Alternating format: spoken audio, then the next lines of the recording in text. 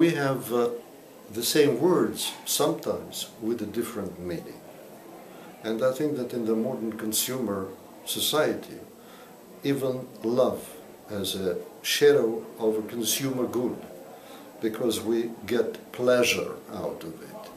When a boy today is saying that I love you to a girl, sometimes it means only one thing.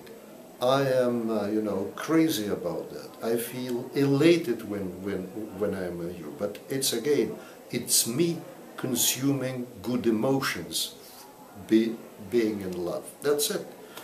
While in reality, love, if you think in terms of philosophical concept, it's totally different. I will tell you one quote.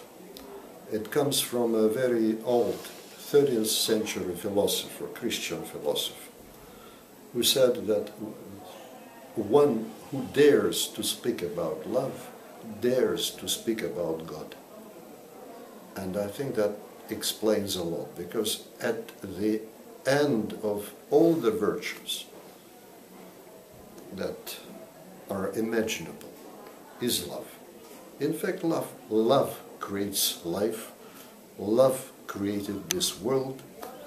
Everything comes from love. And that's why I was talking about it.